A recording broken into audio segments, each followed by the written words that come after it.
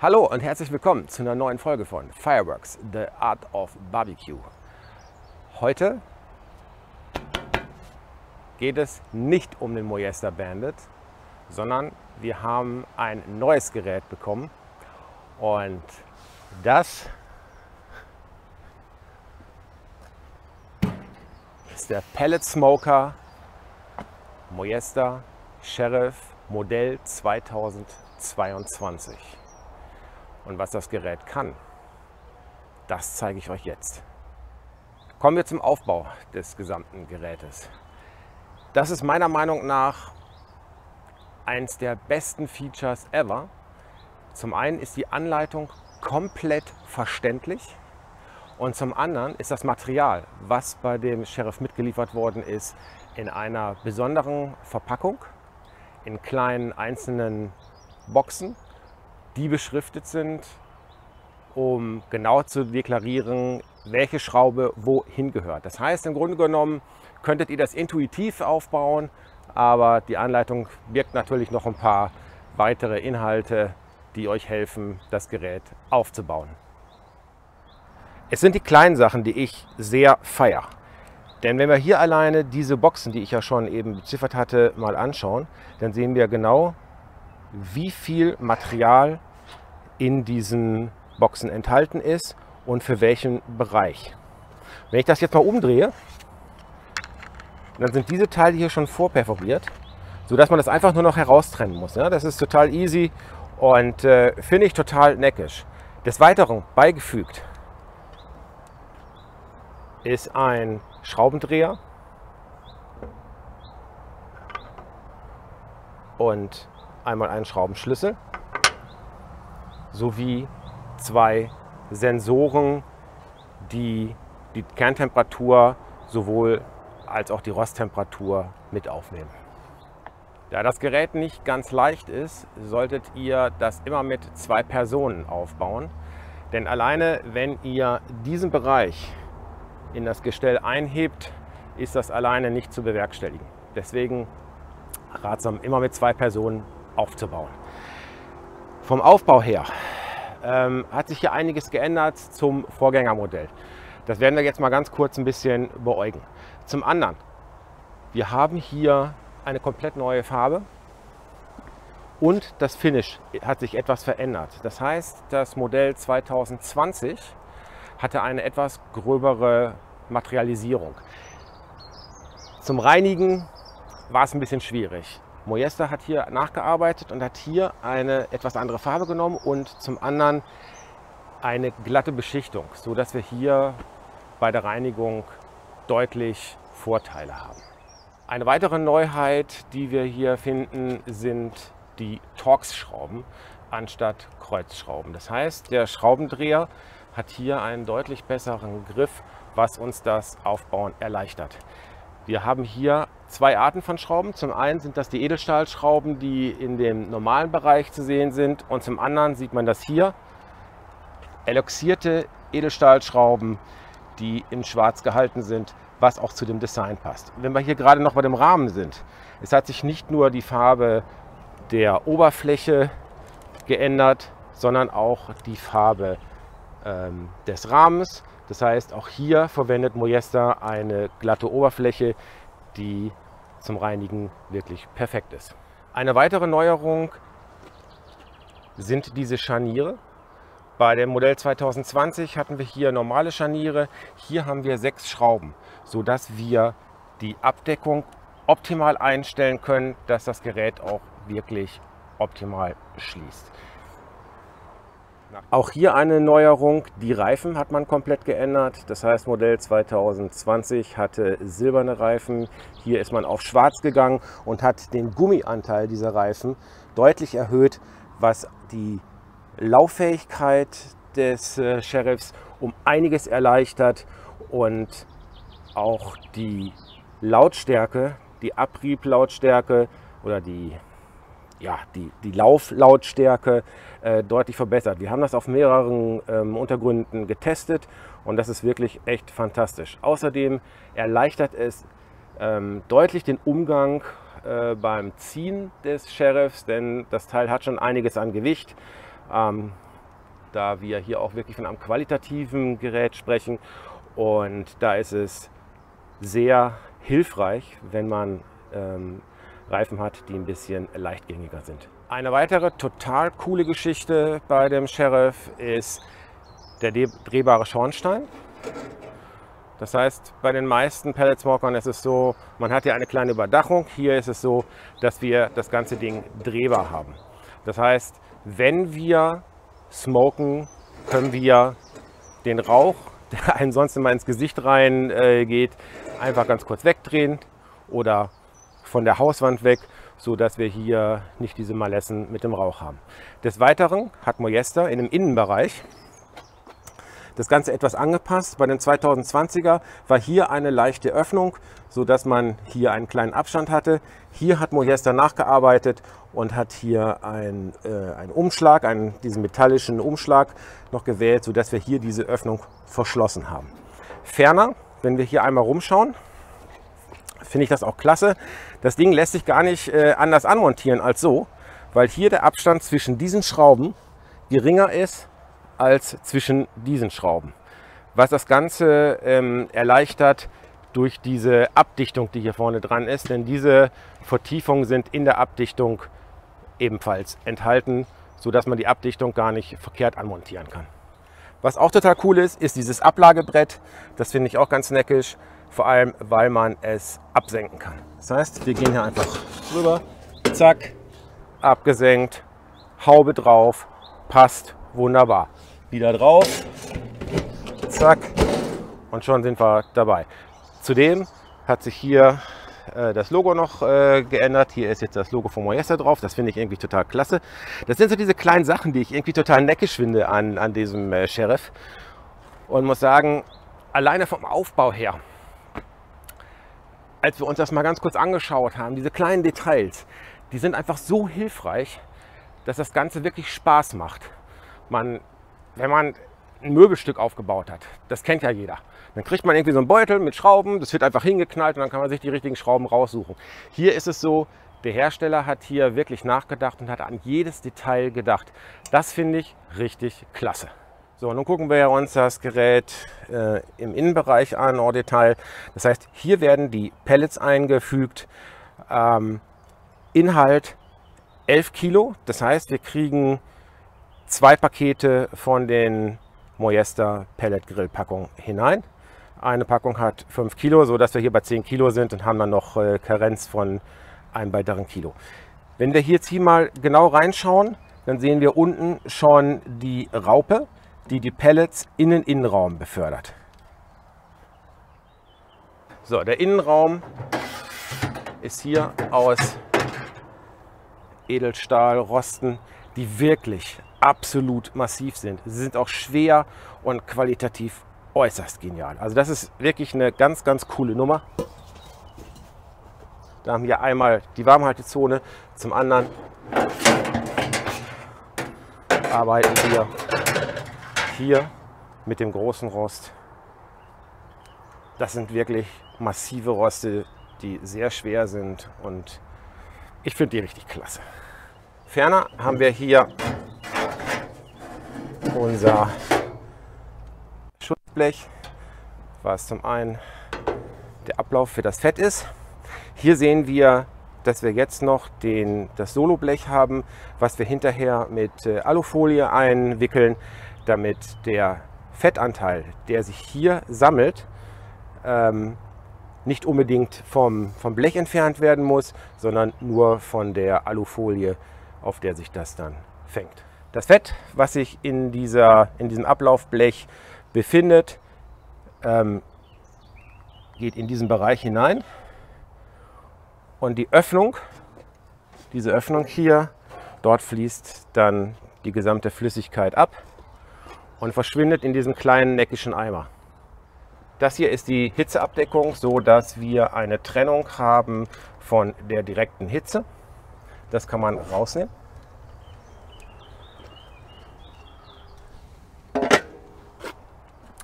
Und er öffnet uns den Blick in die Brennkammer. Wenn wir den Grill starten, geben wir als allererstes einen Vorschub. Das heißt, dass die Pellets erstmal in den Innenraum leicht befördert werden. Und das macht diese Schnecke. Die Schnecke haben wir ja eben schon in dem Pelletraum gesehen. Hier endet die genau in dieser Brennkammer und fördert die Pellets in diesen Brennraum rein, so dass wir hier die Pellets entzünden. Und dazu haben wir hier, Elli, kannst du noch mal ganz kurz rüber schauen? Hier hinter befindet sich ein Ventilator, der Luft in diesen Innenraum bringt und somit die Pellets zum Anfächern. Ein weiteres Feature, diese Schraube hier, ist ein Wasserablass. Das heißt, wenn ihr das Gerät reinigt, könnt ihr diese Schraube hier aufdrehen und das ganze Wasser fließt in ein Behältnis, das ihr dann darunter stellen könnt, ab und habt die ganzen Flüssigkeiten nicht im Innenraum. Wenn ihr das Gerät reinigen solltet, seht zu, dass ihr diesen Brennraum abdeckt. Im Moment gibt es noch keine Lösung dafür. Das müsst ihr händisch machen mit einer Alufolie oder was ihr auch sonst dort verwenden möchtet. Moesta hat angedeutet, dass es für den Sheriff 2022 eine Abdeckung geben wird. Da wird Moesta noch Bescheid geben, wann das der Fall sein wird. So, kommen wir zur Aufstellung des gesamten Gerätes und zur Größe. Wir haben in der Länge 1,30 Meter. Und wenn wir das hier aufklappen, 1,38 Meter in der Höhe. Wir haben von der Tiefe her gesehen 79 Zentimeter. Also ist das eine ganz coole Größe, die eigentlich auch auf den Balkon passt und ihr könnt euren Nachbarn mit dem Rauch ein bisschen ärgern. So, worauf ihr jetzt zu achten habt, ist, dass der Abstand, wenn ihr den Sheriff aufbaut, in der Höhe nochmal 1 Meter dazu kommt. Ja, ihr solltet 1 Meter von der Decke haben und 45 Zentimeter von jeder Seite. Das heißt von der Wand und von jeder Seite rechts und links. Wir haben jetzt hier verschiedene Möglichkeiten der Pellets. In diesem Fall haben wir Buche, denn nur mit Buche ist der Einbrennvorgang möglich mit einer Temperatur von 300 Grad. Dementsprechend sind wir jetzt auch schon bei den technischen Daten. Der Pelletgrill hat eine maximale Temperatur von 300 Grad, die wir auch zum Einbrennen brauchen. Ansonsten könnt ihr den Pelletgrill einstellen, wie ihr mögt. In der Regel sind die für die Longjobs geeignet. Das heißt, ihr werdet sowieso bei 100 bis 130 Grad irgendwo rauskommen. So, die Pellets bestehen aus gepresstem Holz und werden auch in Süddeutschland hergestellt. Die kommen auch aus Süddeutschland und sorgen für einen natürlichen Smoke-Geschmack. In einer so einer Tüte sind 5 Kilo drin, das hatte ich ja schon mal anfangs erwähnt. Und wir packen die Pellets jetzt hier einfach mal rein.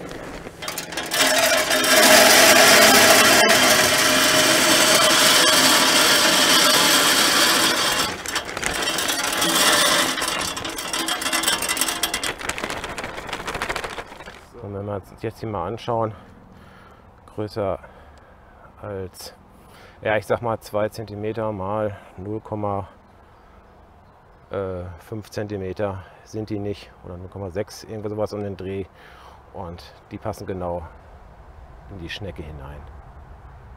Solltet ihr irgendwann mal in die Verlegenheit kommen, die Pellets komplett auszutauschen, weil ihr Kirsche, Pflaume oder sonst was einfüllen wollt, könnt ihr die in dem Behältnis befindlichen Pellets natürlich auch ablassen. Das heißt, ihr schraubt das Ganze hier auseinander, zieht das hier raus und in ein Behältnis, was ihr unter dem Modul drunter gestellt habt, werden dann die Pellets hineinfließen.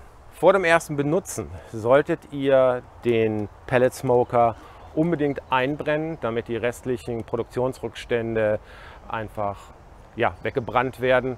Und dazu setzen wir alles ein.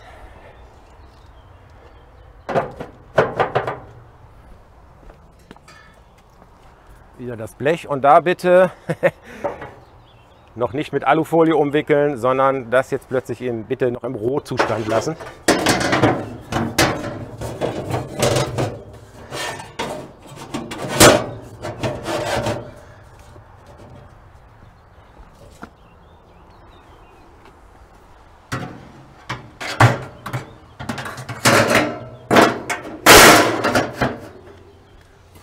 und das andere Blech hier auch noch drauf.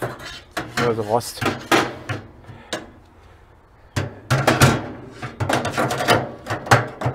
So, dann sind wir jetzt bereit, das Ganze einzubrennen. Bevor ihr den Einbrennvorgang startet, solltet ihr darauf achten, dass die beiden mitgelieferten Batterien hier integriert sind. Der Netzschalter wird mit einem Kabel befestigt, der unter dem Grill ist. Ich musste erst ein bisschen suchen und meine Frau, die so findig ist, hat mir dann erklärt, Mensch, das ist unter dem Grill. Also pack das einfach unter den Grill. So, bevor wir den Grill einbrennen, hier noch mal ganz kurz was zur Erklärung des Displays und der Bedienungselemente. Wie ihr seht, ich weiß nicht, ob das so gut zu erkennen ist bei dem Licht, ist hier ein blauer Ring. In dem Moment, wo ihr über 70 Grad kommt, ändert sich dieser Ring in Rot, so dass ihr seht, da sitzt noch Hitze drauf. So, um die Pellets in den Heizraum hineinzubringen, in den Verbrennungsraum, müssen wir 5 Sekunden einmal das Rad hier drücken.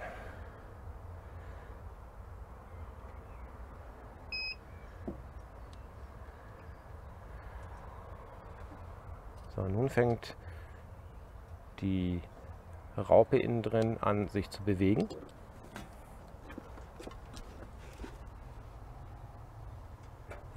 Hier seht ihr das, die Raupe bewegt sich jetzt und befördert jetzt die Pellets in den Innenraum. So, wie ihr seht, jetzt kommen die ersten Pellets in den Brennraum. Klock, klock, klock, klock, klock. So, wenn der Vorgang soweit abgeschlossen ist, dann fangen wir an, den Vorschub der Pellets zu stoppen. Dazu drücken wir wieder 5 Sekunden den Knopf. Und der Vorschub ist gestoppt.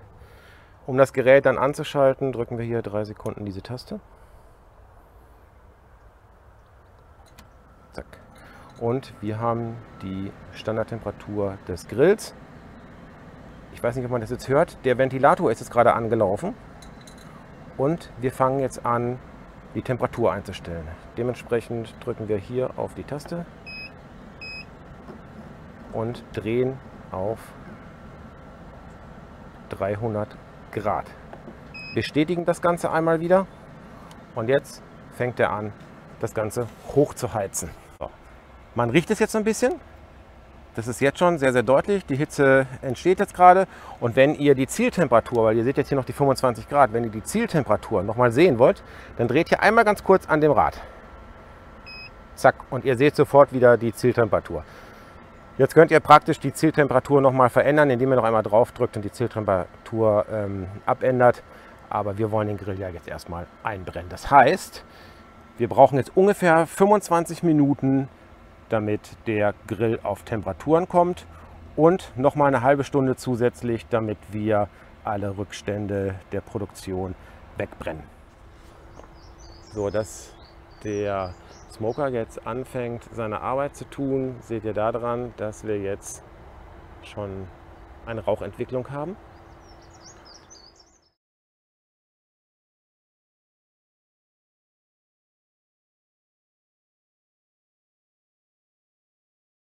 So, eine Stunde hat der Sheriff jetzt alles gegeben, was er hatte. Wir sind teilweise bis auf 320 Grad hochgekommen. Der hat sich dann aber wieder gefangen und liegt jetzt bei 300 bis 305 Grad. Ist sehr stabil, muss man wirklich sagen. Da bin ich total begeistert, was ja hinterher für die Longjobs, so Pulled Pork und Pulled Beef Brisket, nicht verkehrt ist. Ich zeige euch jetzt noch mal ein paar andere Funktionen, die gerade jetzt im bestehenden Lauf ganz entscheidend sind. Wir haben hier eine Turbo-Smoke-Funktion. Das heißt, wenn ich jetzt hier den Knopf drücke, dann kann ich jetzt hier eine Zeit eingeben, sagen wir jetzt mal 10 Minuten, bang, dann erscheint hier ein Smoke-Symbol. Das heißt, der fährt jetzt alle 3 Minuten einen besonderen Smoke-Schuss nochmal rein, damit man nochmal einen besonderen Geschmack da dran kriegt. Das kann ich allerdings auch wieder deaktivieren, indem ich hier einfach wieder auf Smoke gehe und die Zeit runterdrehe, wieder Einmal ganz kurz bestätigen, bums ist das Ding weg. Dann habe ich hier noch eine Warmhaltefunktion. Das heißt, wenn das Gargut fertig ist, kann ich dann diesen Bereich hier nochmal warm halten. Das heißt, der ist auf 75 Grad. Ich kann das aber auch noch anders einstellen, bestätige das dann einfach nur noch und dann ist das Thema auch gut. So, dann haben wir hier noch einen Timer, der ist unabhängig von der Temperatur, können wir auch einstellen und dann habt ihr da auch eine bestimmte Zeit, die ihr das ganze Thema fahren könnt. So, dann deaktiviere ich wieder. Hier haben wir noch die Einstecker für die Sensoren, die in den Grill eingeführt werden. Dafür haben wir hier eine kleine Öffnung. Da werden die Sensoren eingesteckt, so dass wir die nicht irgendwie reinfriemeln müssen, sondern da hat Moesta schon eine Öffnung für vorgesehen. Das finde ich so ganz schick. So, wenn wir jetzt hier nochmal, Elli, komm noch mal bitte noch mal ganz kurz ran. Wenn wir jetzt hier sehen, wir hatten ja hier eben einen blauen Ring, jetzt sind wir über 75 Grad, das heißt, jetzt ist der Ring rot, ein Zeichen dafür, dass der Sheriff auch arbeitet. So, jetzt ist die Stunde um, jetzt werden wir das ganze Thema runterfahren, das heißt, wir drücken jetzt hier 3 Sekunden diesen Knopf.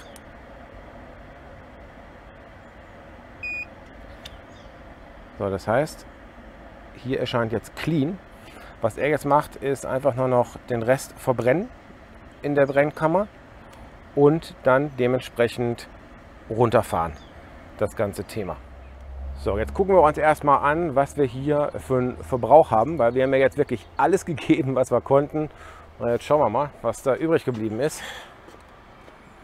Wie ihr seht, das ist nicht viel, was der da verbraucht hat. Also wenn wir überlegen, dass der 380 Gramm pro Stunde verknallt und wir jetzt auf komplette maximale Temperatur gegangen sind, dann ist das nicht viel, was der hier verbraucht hat für eine Stunde. Und wenn wir zudem noch überlegen, dass wir bei den Longjobs zwischen 100 und 120 Grad, manche gehen vielleicht sogar auf 150 Grad liegen, dann hält das schon ganz schön lange. Also ich bin da wirklich begeistert, wie sparsam der Sheriff hier ist. Also das finde ich schon, ist eine ganz coole Geschichte. So, während der Sheriff jetzt adäquat runterfährt, können wir noch mal 2 andere Themen besprechen, respektive ein Thema, Notfallsituation. Das heißt, erstens, wenn hier Strom ausfällt, dann haben wir unter der Moduleinheit 2 9-Volt Batterien, die dafür sorgen, dass der Grill immer noch adäquat runterfährt. Ihr seht zwar dann kein Display mehr, aber die Batterien sorgen dafür, dass wir sicher den Sheriff runterfahren.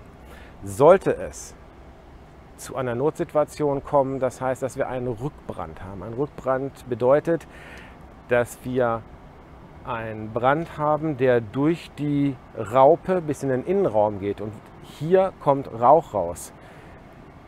Dann können wir einen Nothalt aktivieren, indem wir 10 Sekunden auf diesen Button drücken und dann fährt der komplett sofort runter und er verbrennt nur noch das, was in der Raupe ist. Das heißt, er macht ungefähr 8 Minuten, die er braucht. Das sind 16 Umdrehungen und damit habt ihr das Gerät dann sofort gestoppt. Das finde ich ist eine ganz gute Situation und eine Möglichkeit, dem Ganzen zu entgehen. So, wie ihr hört, der Ventilator ist still, das Display ist aus und Elli, kommen wir noch mal ganz kurz ran. Der Ring ist wieder auf blau. Das heißt, wir sind unter 75 Grad.